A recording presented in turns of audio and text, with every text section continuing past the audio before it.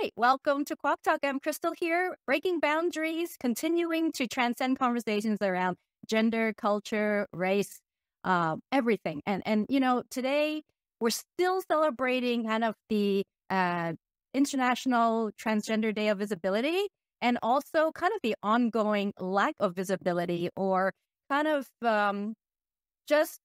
I think we need to normalize conversations around gender in different ways that actually embrace cultural differences. And so I have a wonderful guest here who is an athlete, a boundary breaker, and a gender fluid advocate, a TEDx speaker, scholar, poet. But I love the professional bodybuilder aspect of this. So let me just welcome my wonderful guest, Siufung Law. Welcome to KwokTalk. Yes, I'm so glad to be here. Hi, everyone. So I understand you are at Emory right now. You're doing your PhD in the Women's Gender and Sexuality program. Do you want to kick it off by just letting us know why and where, what areas are you studying, and how this is relevant to your life and to our conversation? Yes, of course. So I came to America 3 years ago in 2021. Yes, from Hong Kong to Emory. So I'm in Atlanta right now in the South. And I take the program of like women's gender sexuality studies because I've always been very interested, in topics in relation to gender. I've been, advocating and, on gender and gender fluidity in general when I was in Hong Kong, and even when I'm in America right now. And so I think, this is a perfect program for me. And I picked Emory because of very practical reasons, because, they gave me an offer. Okay. That's really, they also allow me to work on, allow me to work on things that I love. Like, right now I'm in the process of preparing my prospectus for my oral defense. So a prospectus is more like a proposal for your research for my dissertation after 2 years of coursework. Yeah. So I am interested in particular thinking with gender and sports, and in particular thinking with, now we call it a non-binary gender division in sports, especially in Asia, because a lot of conversation has been focused in America, especially, on, banning trans women athletes in sports and sports. And so I'm interested in something else. Like I'm interested in community sports events that have a non-binary gender category, and in the arena of Asia. So in particular, I look into bodybuilding because this is a sport I love. This is a sport I play, and this is a sport that I think has the potential to really transcend what we typically think of gender and gender boundaries.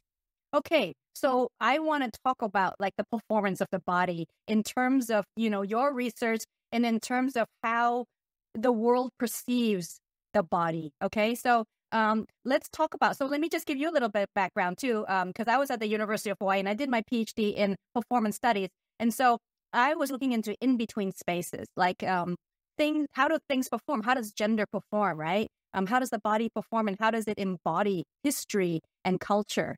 And so for you embody a very interesting mix of your Asian culture, your Chinese culture, and the ideas of being gender fluid. And then you've got on top of that is this bodybuilding world that is a very niche world that is not for everyone. And it's a spectacle of the body. And yet people are judging you based on your pure physical appearance and performance and poses, which determines or maybe shapes the way we think about bodybuilders. I don't know. So tell me a little bit about your, in Hong Kong or in Asia generally, what are the kind of attitudes about bodybuilding? Is there kind of a growing trend in bodybuilding, and what types of people tend to appreciate the sport? I think you asked the right person, really. Because I'm not only a bodybuilder myself, I'm also a posing coach myself. So in fact, I was actually doing some posing section with some of my students in Hong Kong. So we were doing Zoom, basically. So yes, I had to agree that, bodybuilding is a very, visual sport, but it's also a very aesthetic sport. So that's why I'm particularly drawn to this sport, because it's so visual in the sense that you cannot escape from that visual spectacle aspect of it. And I think, if you ask me about the bodybuilding scene in general in Asia, it is definitely a growing market, especially in China and also in India. So I think, these are the two places where bodybuilding is growing very fast, especially with fans. So in terms of competitors, I think, in general, there is just an increasing number of people getting involved in bodybuilding. And a lot of them were like primarily interested in fitness, going to the gym, get fit. And I think we have this, in Hong Kong or in Asia in general, there's a growing trend of, taking care of your health, right? Taking care of your body. COVID, there's an increasing awareness of the importance of health and fitness, right?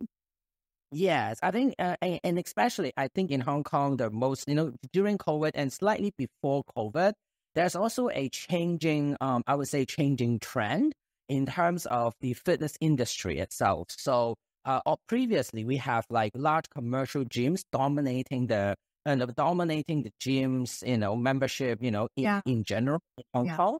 You remember California Fitness? Was that like one of the only gyms in Hong Kong? Yes, it was one of the only. And I had been, my first gym was at California. Okay. And, and then it went down, right? And then it was replaced by a few other corporates, but it doesn't really work well. And I think that also changes, like people mindset where like, we don't want to be like, we don't want to be, to experience, the hustling of people, trying to sell you stuff, and a lot of it was, very disturbing and annoying. Yes.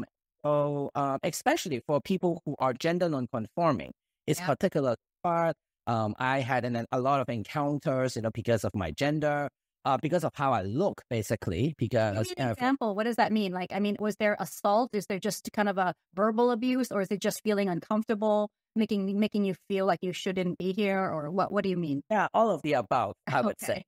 Yeah, so, you mentioned about my TED Talk. My TED Talk actually did mention about some of these experiences in the changing room. Of course, like I look into a more transformative, positive experience, but it was Which changing room were you at that time? Because I don't know your transition process, so kind of give me a little background of that. Yes, of course. So I'm assigned female at birth, and then I didn't do any types of surgery, and I have no desire to do any surgeries. And I would say I identified as a non-binary person or gender fluid, meaning that I don't really particularly see myself within the gender binary of male and female, but I'm socially more, I would say, masculine. So, on a daily social basis, people tend to perceive me as a man. But when I compete in the women's. So, so when I go to the change, so it's also very interesting because when I was in Hong Kong, mostly because of practical reasons, because the bodybuilding community knew about me as a female bodybuilder. So I would go to female changing rooms. But you can also imagine because of how I look, in terms of my muscularity. Well, I didn't grow my beard at that time. So, but still, being very muscular and look like a guy, going to changing room is a disaster for me. Yeah, but because especially like in the changing room, most people are, they are just typical, gym goers. A lot of them are auntie. They have no idea. They've never seen, they're not in the bodybuilding scene, so they never see people like myself. Right. Like, I've never seen a muscular woman in their life. Right. And so I think that's when, a lot of this, stigmas come in, when you ask me what were the experiences, all of the, negative experiences that you can imagine, I had some sort of experience. Like people would shout at me, like women would shout at me, scream at me, call police. They would open my curtain when I shower just to check who I am. Yeah, and when I wear a sports bra, they would say your breast is not real. You have a man's chest, Even when I was wearing, obviously, a sports bra and shorts. Yeah. And I also had staff, being very rude to me, multiple times. Yeah. And sometimes they know who I am, but they try to be mean. But sometimes they don't know about me at all, and I have been banned membership.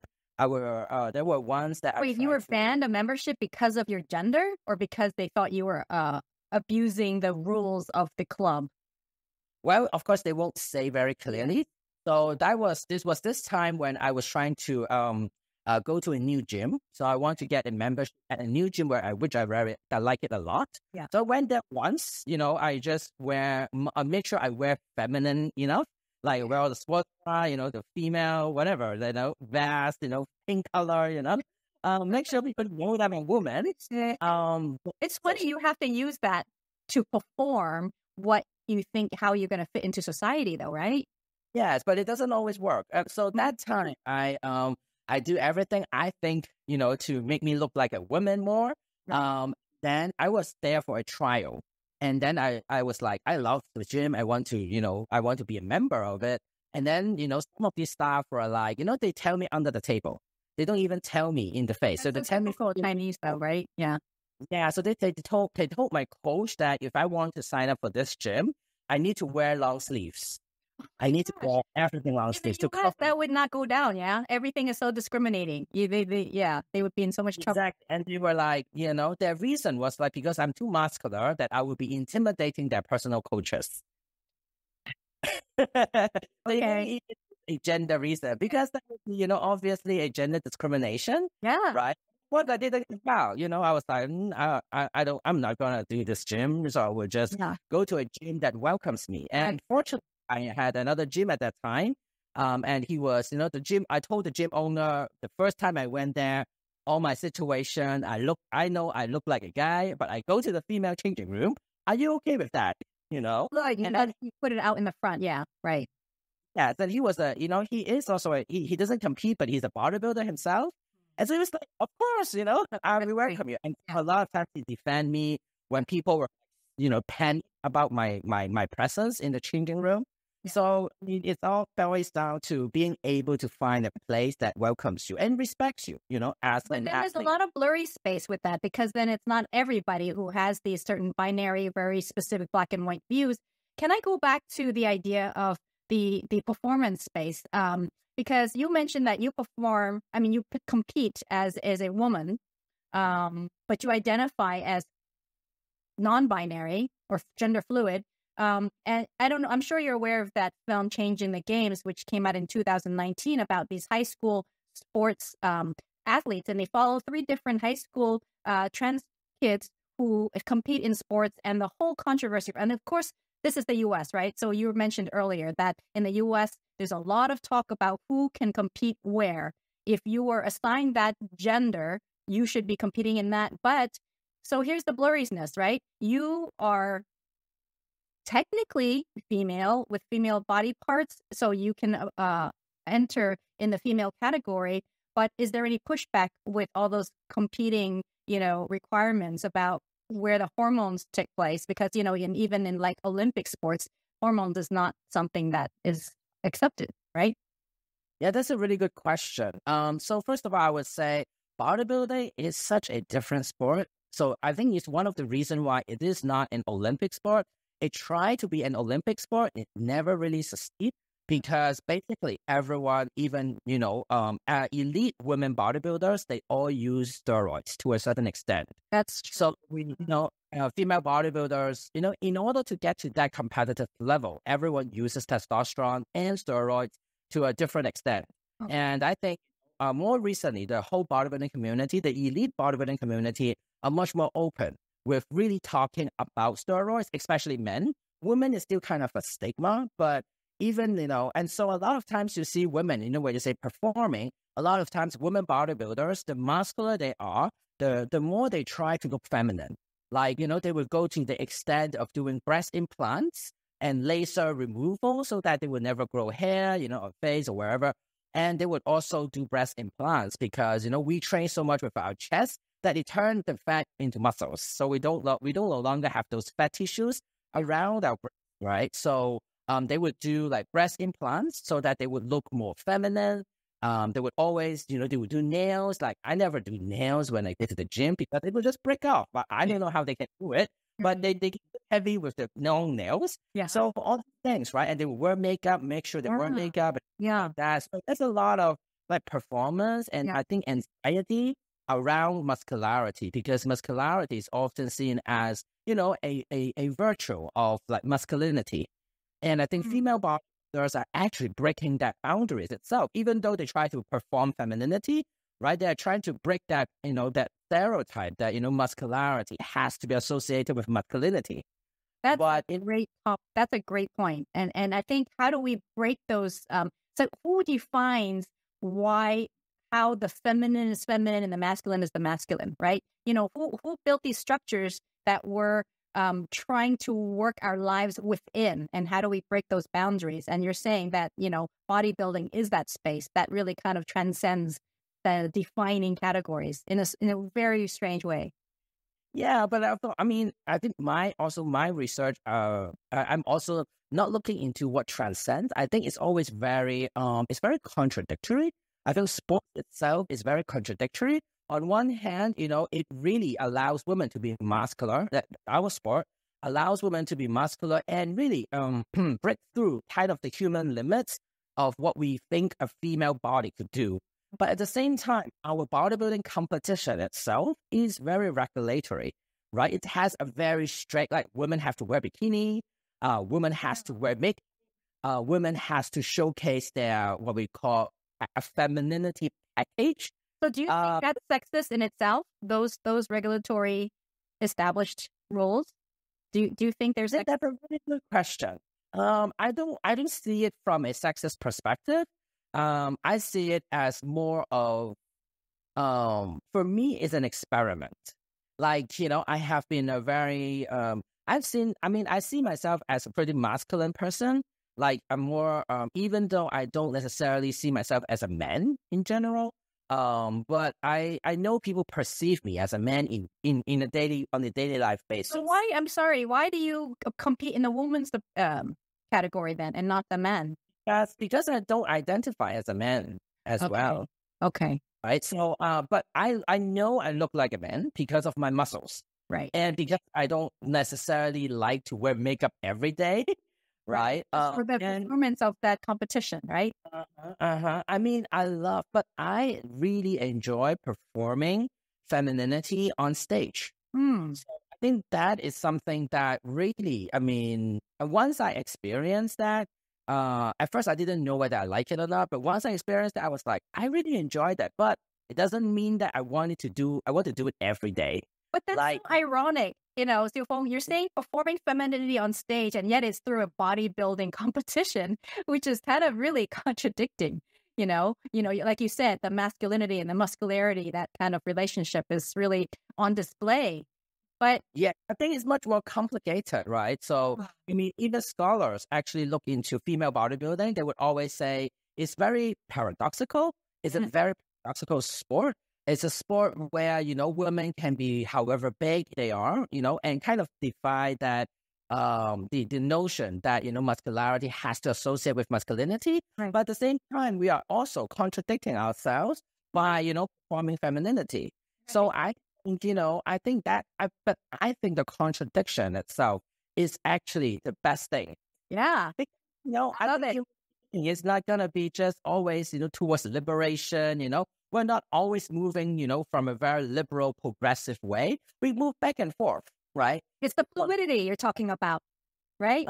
Yes, that movement. I think, it's like really moving, back and forth, this and that, and I think that is the beauty of it. Yeah, and we're resisting binaries, and that's the whole thing about gender, women, and sexuality studies, is acknowledging that we have a multiple perspective and multi-layers in our existence, that we don't have to reduce ourselves to one or the other, right? Which is something that society has kind of taught us wrongly, I think. Yeah, I entirely embrace the notion that we are very multiple, and then we are very contextual, right?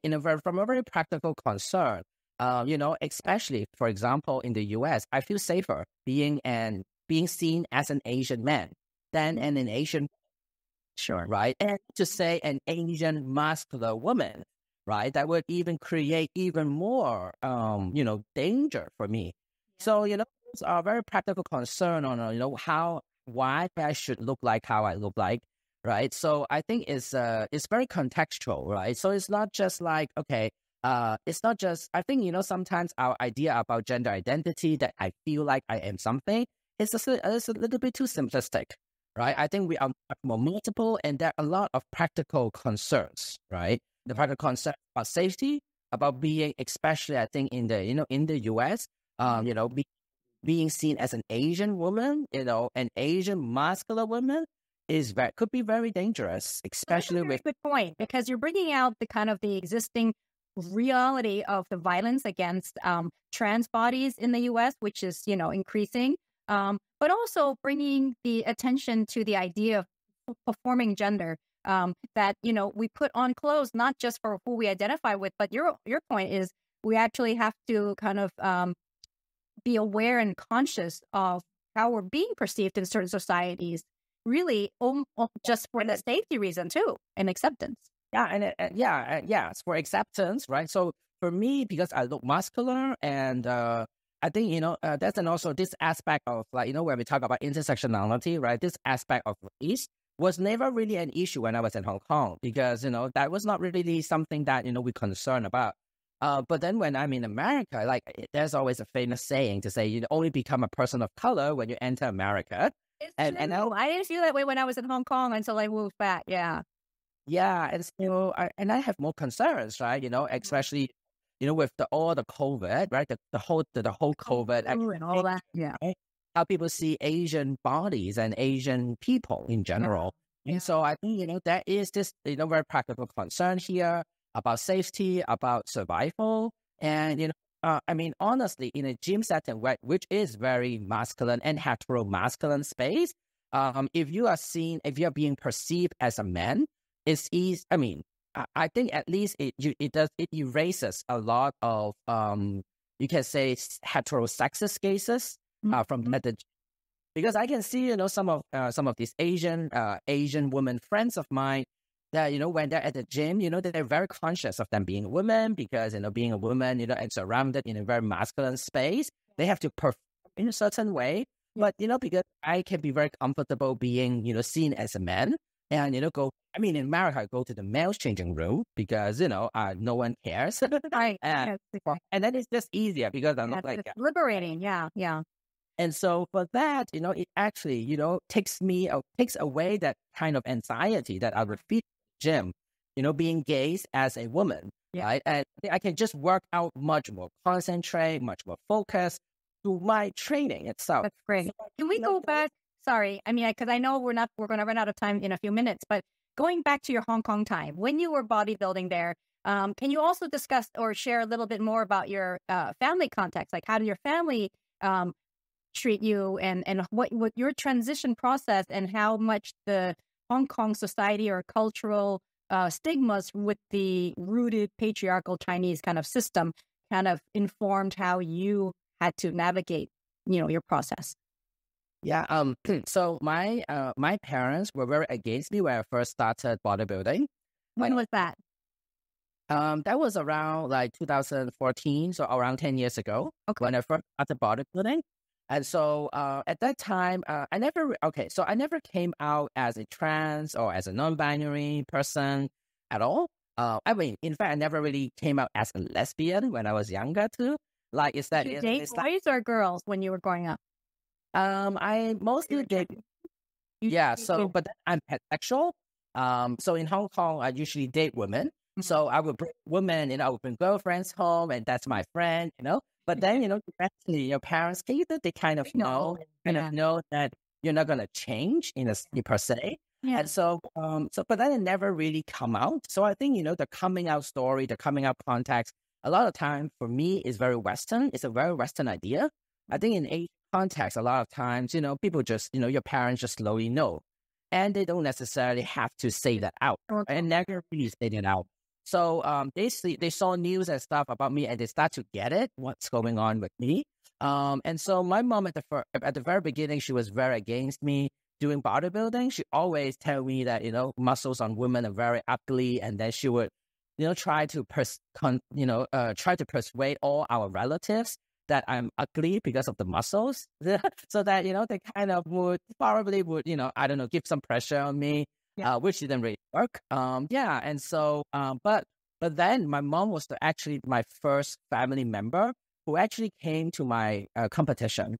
And after the competition, she actually, I mean, I get fourth in that competition. And I just still remember, very vividly, like the first thing she saw me and told me at backstage was like, I think you should win because you are the most muscular woman on stage. Oh. So I think she accepted me, after she saw me on stage and compete. And she never really complained about my muscles anymore. She kind of knew that I'm going to change. She just, make sure, I eat well, and my parents and my family there. A parent wants, right, to be healthy and happy. But were you taking hormones for your gender identity, or were you taking on top of steroids? Like, how does that, are they similar? Are they, how does that work? Yeah, that's a really good question. I started with like steroids and the testosterone because of bodybuilding. Okay. And I mean, of course, they're overlapping. So, I also do it gender. So I would say, a lot of times, like trans people, if they take, if they transition from female to male, a lot of times they take testosterone, and they usually take, even testosterone. There are multiple types. Right. There are long-lasting ones. It means how long is they're going to stay in your body. And they will have different effects on you when you are, when you're building muscles. Okay. So the long-lasting one are usually for ones to, to bulk and build muscle for long term.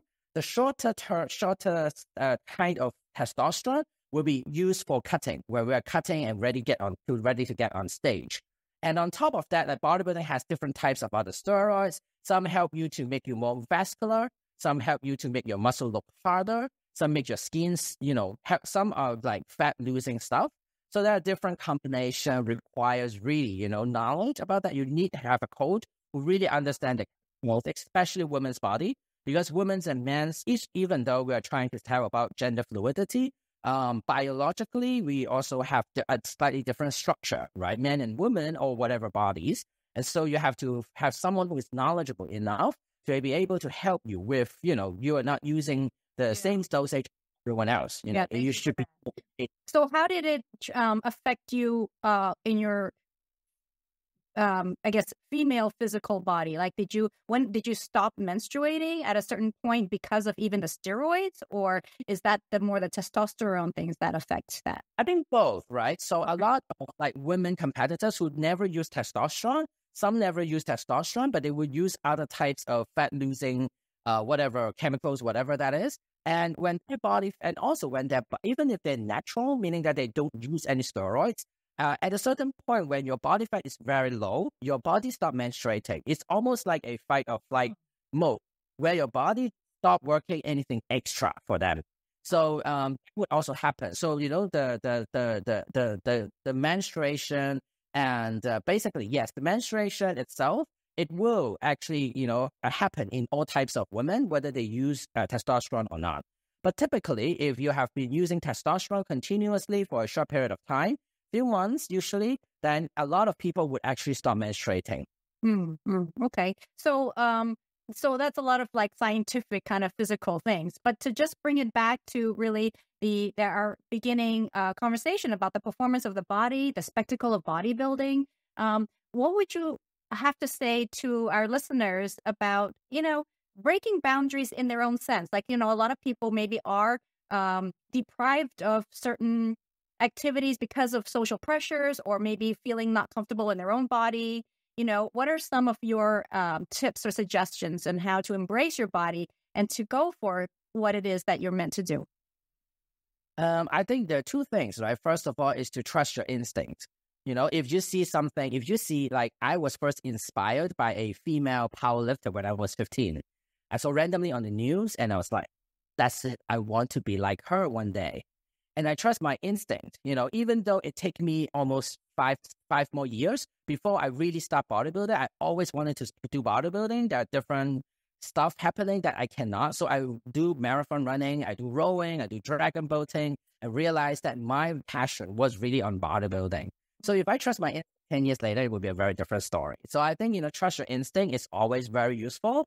The other point is a little bit cliche, but I would say, really, once you know who you are, just be yourself. It's hard given the societal constrictions and everything.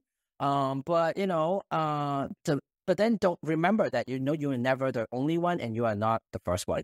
So there will always be people who were before you, who has been, suffering in a much more, bad conditions. And yeah, they were able to flourish. So you will be able to do that too. So I think that are the two, mottos for me. When I'm down, perfect. Struggling. We needed to hear that. And I think, from an Asian context, struggling with a lot of kind of cultural stigmas and pressures from family, we needed to hear that from you because you're living that success now, and we wish you all the luck in the pursuit of your PhD, your continual advocacy for gender fluidity, and just everything about how you embrace life and bringing in the creative, the physical, the academic, the poetic, everything that you embody. So thank you so much. This is Siufung Law chiming in all the way from Atlanta? Yeah, right? Atlanta. Yes, yeah. And thank you so much for having me here. Thank you. That was amazing.